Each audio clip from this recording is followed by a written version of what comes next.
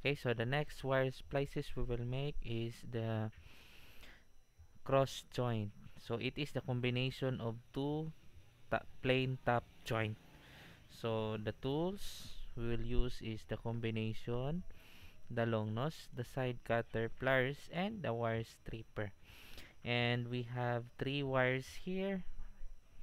Okay, the main wire and the two top wire will be tapped as a cross joint. Okay, so the top wire, the main wire will be stripped at the center. Okay, so use the long nose pliers and a wire stripper. We will strip here.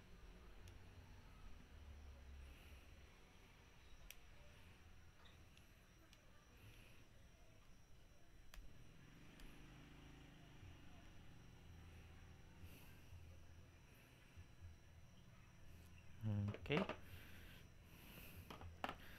then we'll cut here. Then the two top wires will be stripped about uh, 3 inches. Okay. Hmm.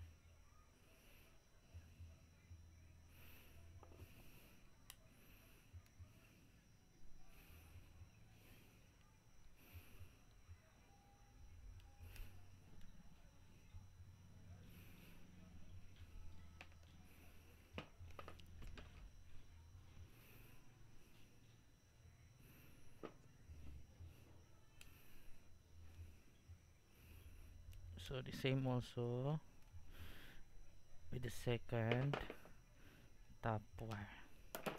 So now we have here the two top wires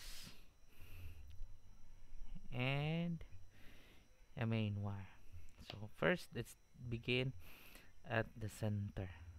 Okay, then the same application as is done on the plain top joint. So we'll do first going to the left. Okay,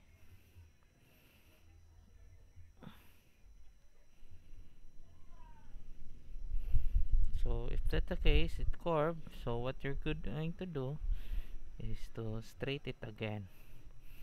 Okay, so that we can hold tightly. So we'll use the long nose pliers. Then make sure that no gaps between each turn. Okay,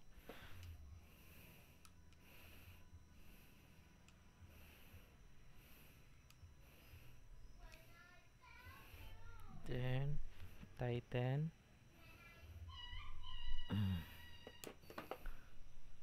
Okay, so we're done with the first uh, top here. Next is the other one. So if we place it here, the other one is on the other side.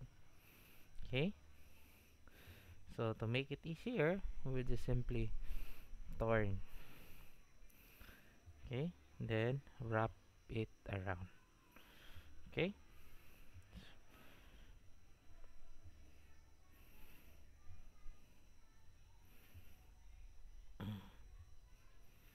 okay,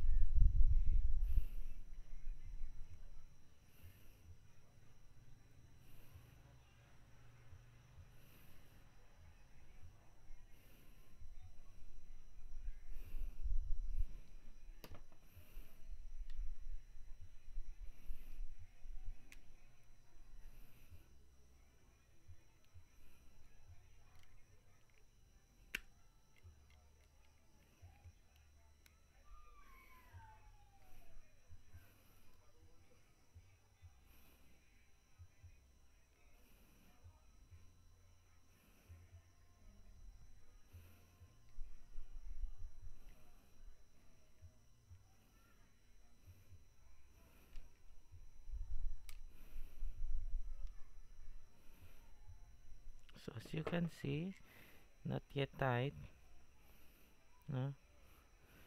So there are a little bit gaps between each torn, so using the long nose we tight it closely. Okay, then